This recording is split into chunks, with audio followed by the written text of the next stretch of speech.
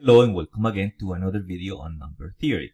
So today we will talk about an automaton of divisibility by 3. And I will explain what this is. So we can check for divisibility graphically using an automaton. So what is an automaton? An automaton is this type of picture that you see here. I'm gonna explain what it means, what all the components are, and how we can use this type of picture or automaton to check for divisibility by 3. So let's look at the different components and what they mean. So there are several components of this automaton. So basically what I'm going to do now is I'm going to give you the definition, an informal definition of what an automaton is and the graphical representation of that automaton. So this is the graphical representation of an automaton. Is basically a collection of nodes like this one, 0, 1, 2, in a collection of edges. In this case, these are the arrows that go from one node to another and sometimes to itself. So what are the components here of this type of picture, this type of automaton? So the components are as follows. The first thing is this, what we call the states. States is the set 0, 1, and 2. So in this case, they all correspond to these circles that are here, 0, 1, and 2. Now, one thing to notice here, the numbers 0, 1, and 2 are the possible remainders when you divide by 3. That was going to come in handy later.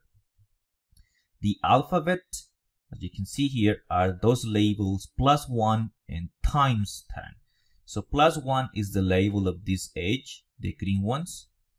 And times 10 is the label of this cycle that is here, this curved arrow. So that's the alphabet will be the labels of the edges. And then the starting state. So the starting state is 0. That's why it's marked with a different color. And the idea basically is that this automaton, what it's gonna do is it's gonna take as an input the number, and it's gonna create a path through this tip picture, and the starting state of that path will be here at 0. The accepting state is only one of them, is 0 in this case.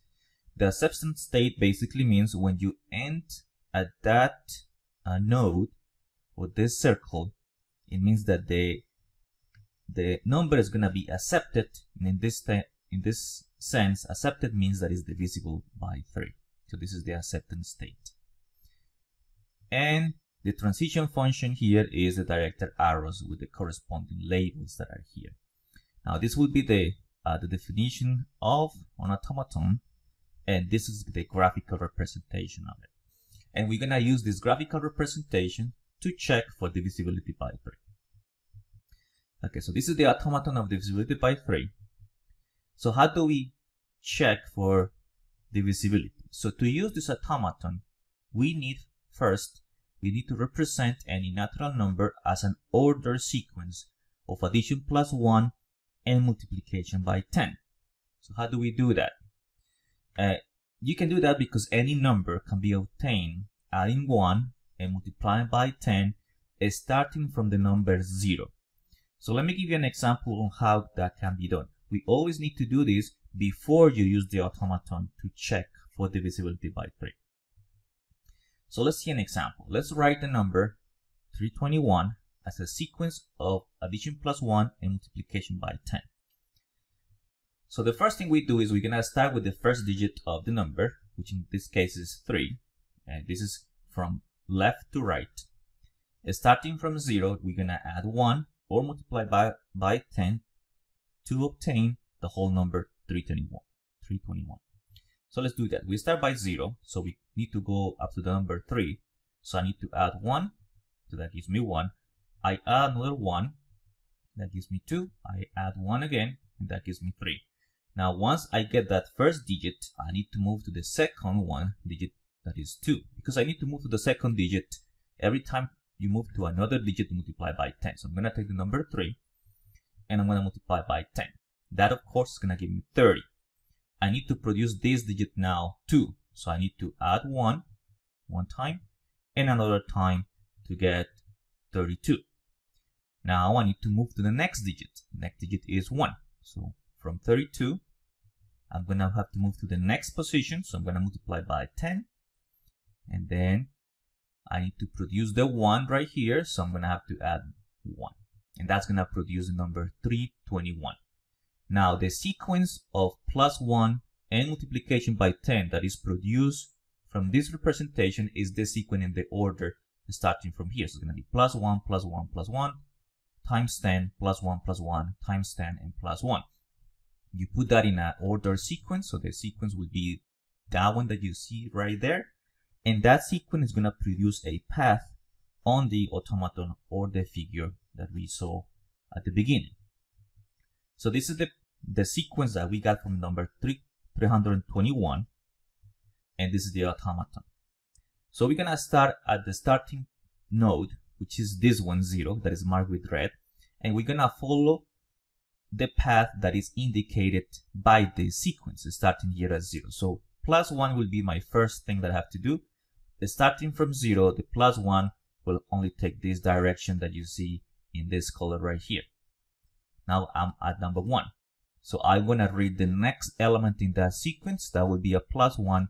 So +1 from here, there is only one way to go, and is up in this direction. So it's going to be +1 going to the node number 2. At the node number 2, I need to go +1. So I need to take only this direction. So that will be taking me back to the 0. Now at 0, the next number or the next element in the sequence is a times 10. That's going to take me in this cycle here. So it's going to take me back to the 0 again. So I'm still at 0. Now at 0, I have a +1. You can only go in this direction because the arrow indicates what direction you are able to go. So in this case, I'm going to go down again to the 1. At 1, I have to go again another +1. So I'm going to go into the direction of 1. Now I multiply by 10, or the next element in the sequence is a 10. So I'm going to do the cycle at 10. I'm still at 2. And then the +1, we end up here at 0. If that sequence that you get from your number ends at this 0, the conclusion will be that the number 321 is divisible by 3, or 3 divides 321. Now, of course, this is a long way to do it, and it's easier to apply the criterion of divisibility by 3 by adding the digits. But of course, this is just graphical, so I wanted to show you this graphically. Why? Because it looks nice. That's the whole purpose here. So this is another way to do it. Now, there is more to this automaton that I was just showing you now. Now, this is the automaton of divisibility by 3. The nodes where the path ends is the remainder of the number. Now, this 0 here, when your path ends here, that means that the remainder of the number divided by 3 is 0. But if it ends at 1 or it ends at 2, then that's going to tell you what is the remainder of the number divided by 3. So this basically tells you what is the remainder of that division. So to see that, let's look at an example. Okay, so let's determine the remainder of 124 when you divide it by 3. So remember, the first thing you want to do is, if we want to use the automaton, we need to express the number 124 as a sequence of +1 and multiplication by 10. Now, if you do that about the same way we do it, so that's going to be the sequence that you're going to get. And if you want, you can double check that that's the sequence. And then what we're going to do is we're going to take that sequence and take my automaton and then follow this path starting at 0 using this notation that is here. So here, I'm just going to show you how it is. I'm not going to explain it again because I already showed you in detail in the first part. So now let's see the animation. Starting, of course, at 0 again.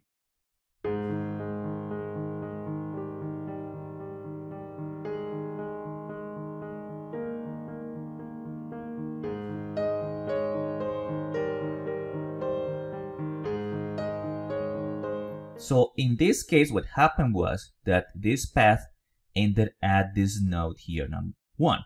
What that means is that the remainder of 124 divided by 3 is 1. Now, you might have many questions about what I just told you. So how did I know that this is the automaton of divisibility by 3? How about I want to have an automaton of divisibility by 4, by 5, by 6, and so on? To do that, you have to follow an algorithm. So there is an algorithm that, given any number n, you can construct yourself an automaton that is going to give you divisibility by that number. But that will be a topic for the next video. So that's all I have to say for today. Thank you for watching. Take care and good luck.